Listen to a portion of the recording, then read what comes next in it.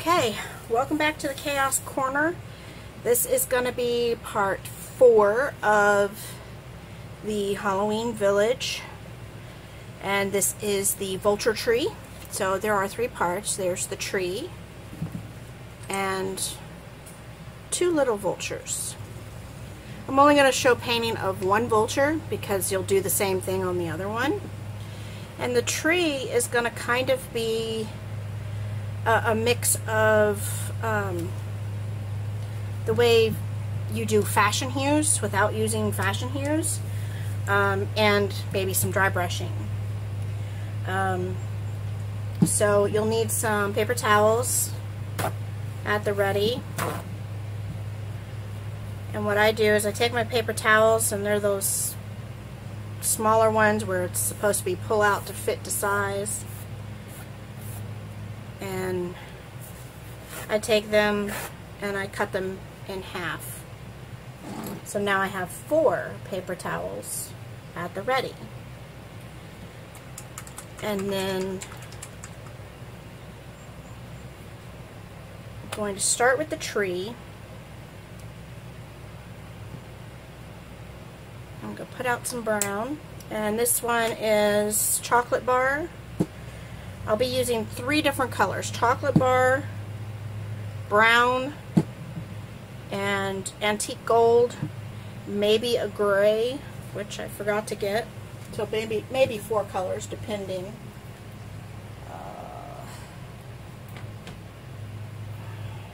Yeah, we'll do a dove gray. Just kind of pick your colors how you think you're going to like them. Okay, and then you're going to add some water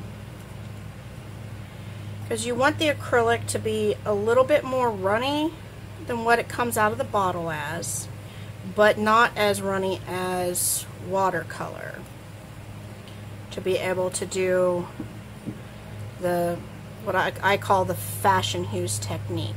Basically what that is you paint on the color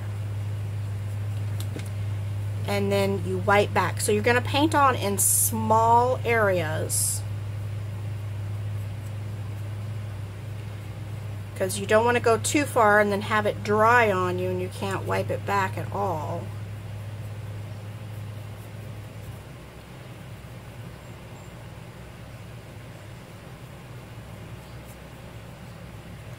And what this does is it gets the darker colors into the nooks and the crannies, and then you wipe it away,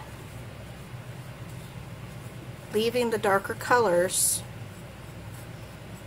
in the nooks and the crannies. Okay. I'll do that one more time, and try to go somewhere where there's a few more nooks and crannies.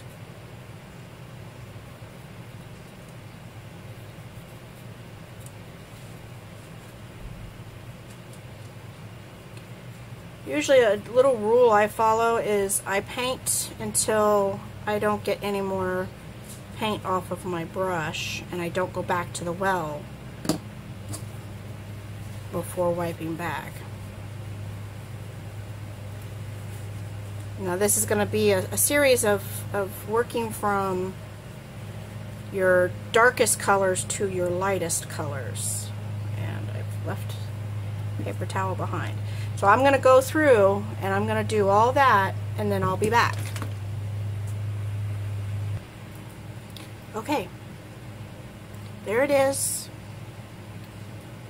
all done with the brown and the white back. I ended up actually more splotching or dabbing than actually wiping, because with the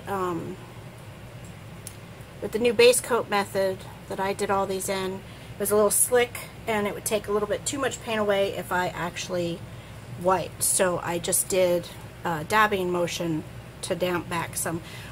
Now it's important to let that dry.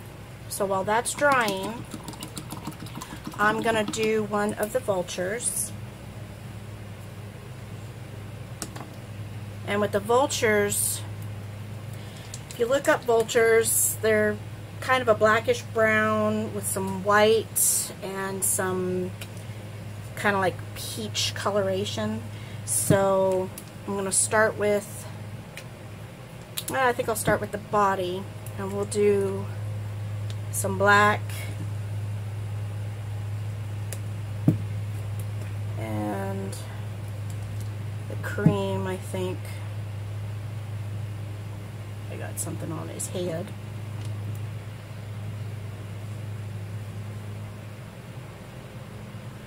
And what I did was I went and I looked it up, and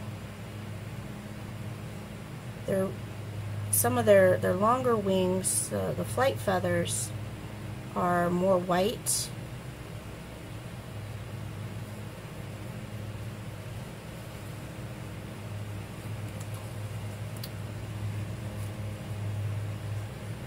I'm gonna brush in just a little bit of brown, I think.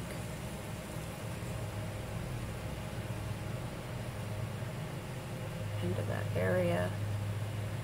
Give it a little bit more depth.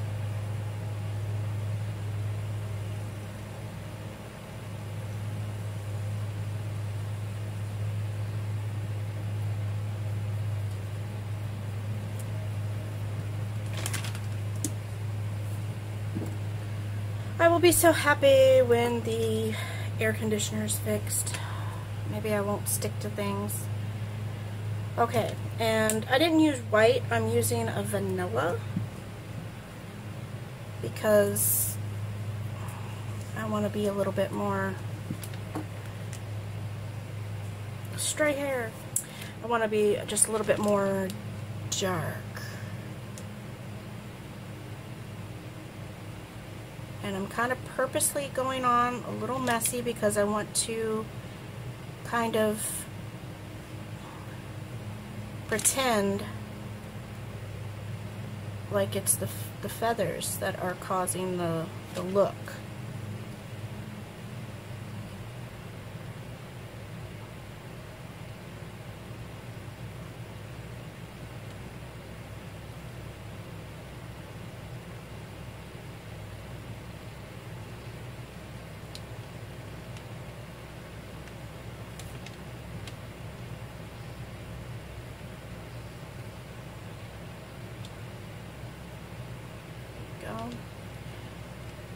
And then they do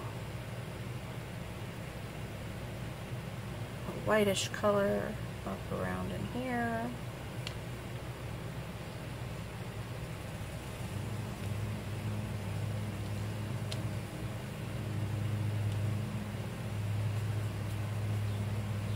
And then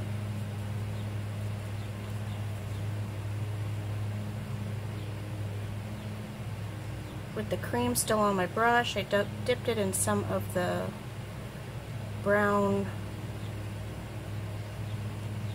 watered down to kind of get some undertone. And then I think I'm going to keep my brush dirty still, and I'm pouring out some flesh tone. Get just a little bit of that with my dirty brush.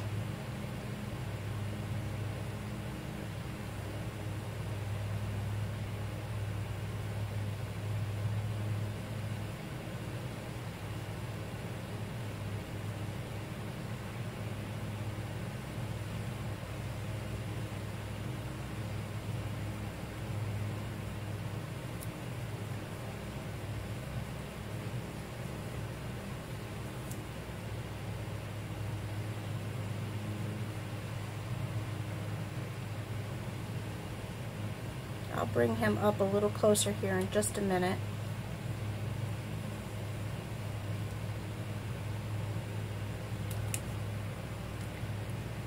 So there is the vulture. Kind of easy to do. I think I'm going to put a little bit more brown on the wings.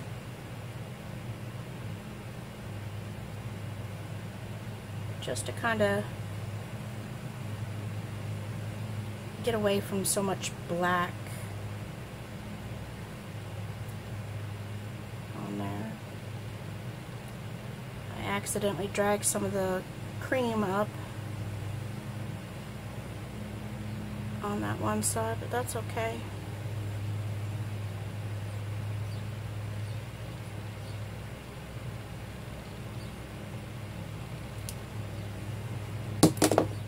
I dropped him.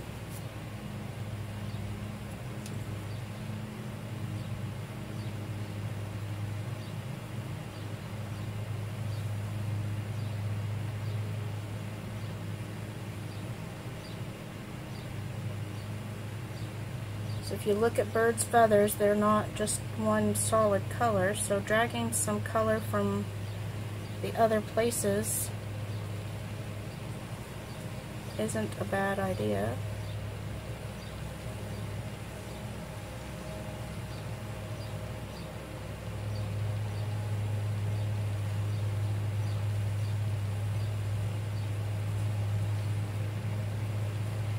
There we go. Now I gotta fix his head because I touched it and I took some of the coloring off.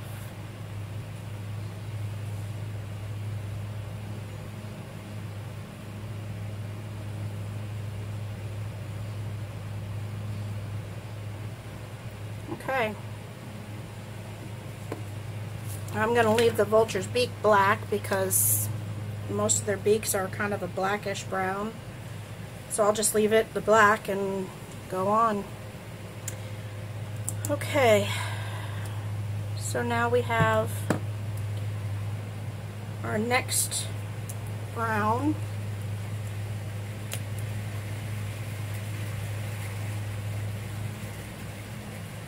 It's raining outside.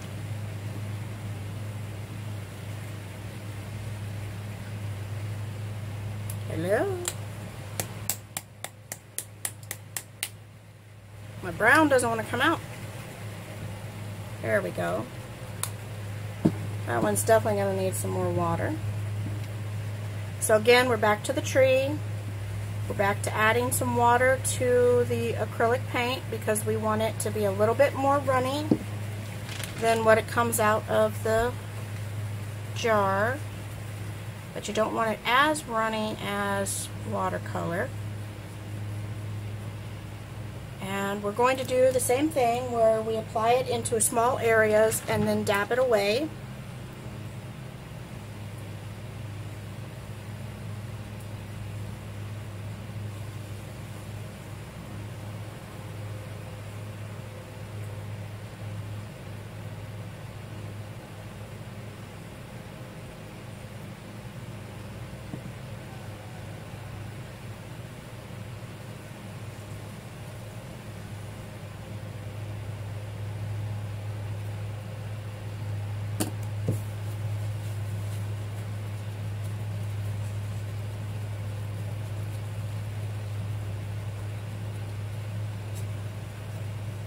And sometimes when you first start doing this, you think, oh, I haven't really changed it.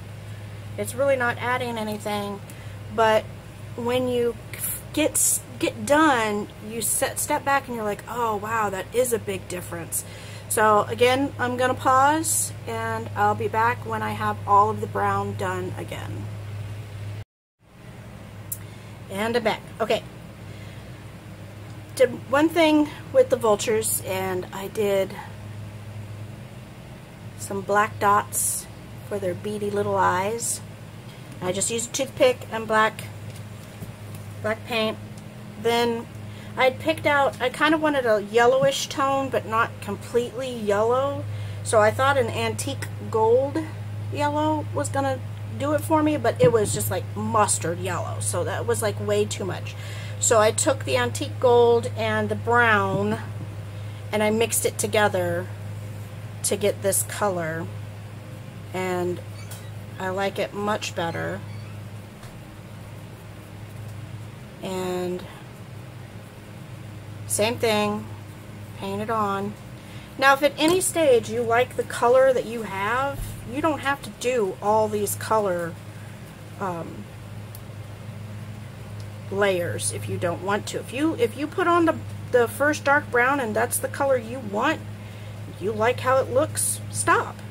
You put on the second layer and you like how it looks, stop. This is your creation. I'm just going for kind of a more dead tree, but I want more color, more definition, I think is the word I'm looking for.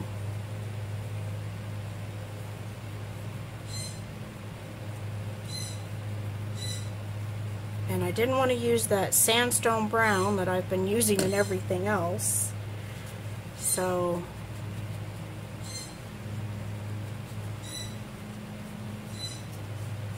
this is a nice change of brown.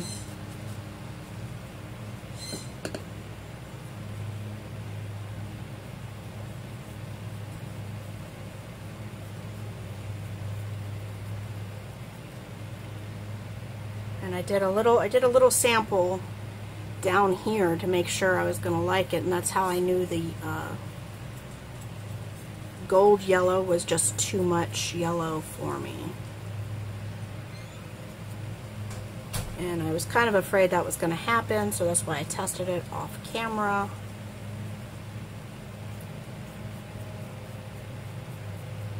That way if I was going to scratch that color altogether, then we wouldn't have to watch the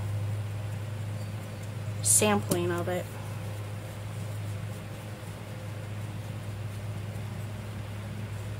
So okay, I'm going to finish out this portion of the tree, and I'll be back when it's dry, and we're going to do a dry brushing of some gray. Okay, time to dry brush the tree. One thing I didn't tell you folks, when I did a base coat on all of these pieces in the tree, I went in and base coated inside across from the eyes on each side, so that way you wouldn't have a whole bunch of glaring white coming through. So there's base coat all on the inside of the tree up around the eyes, so like from here to about here on the inside of the tree is base coated in that black as well, to help keep the white from being so glaringly obvious. And I see a spot that I missed, so I'm just going to go in real quick and just brush on some normal black paint in that area. So that way when you have a light up inside there flickering, it's not flickering bright white. Okay, so now it is time to dry brush some gray.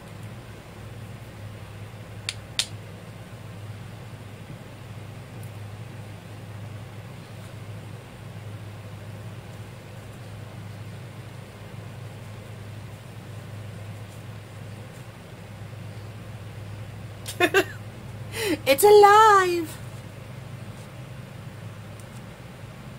That is coming out of that cap all on its own. Something's going on in there. Alright, so the Dove Gray, you load up your brush, and you'll see that a lot of other people that do dry brushing will take their brush and wipe it off on to a paper towel to kind of show you, to be able to see that they've gotten enough off of their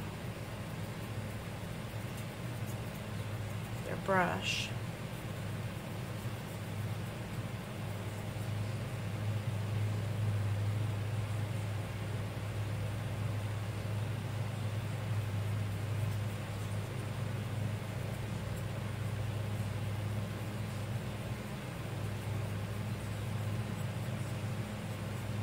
And then I'm just feathering across.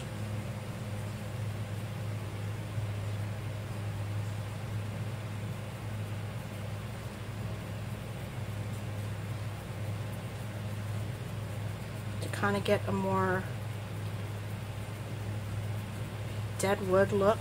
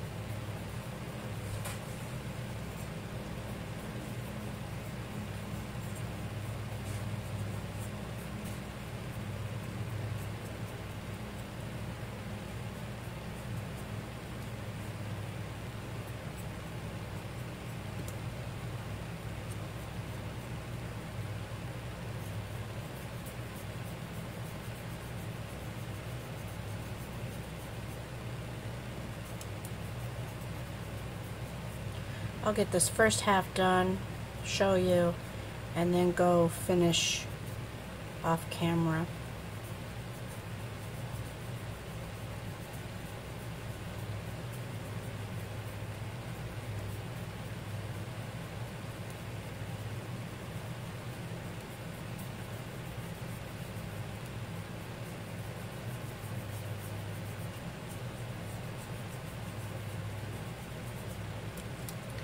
Okay, so there is the front half of the tree dry brushed. It's looking kind of nice and gnarly and old. I'm gonna go finish up and I'll be back. And done. Okay, there is the tree finished with about 1, 2, 3, 4 coats of color, but I think it's well worth it when you see all the different nooks and crannies and the colorations. It's not just a plain old flat brown tree. It's got some depth to it. I did one small thing, and I dry brushed some of that gray onto the vulture head because their head was just a little bit too comical. Now, I will not be attaching the vultures in this particular episode because I don't know where exactly I want them facing or how I want them facing. You know, I might decide to have one facing one way and one facing the other way, because depending on where I put the tree, you know, I'd have the tree like this.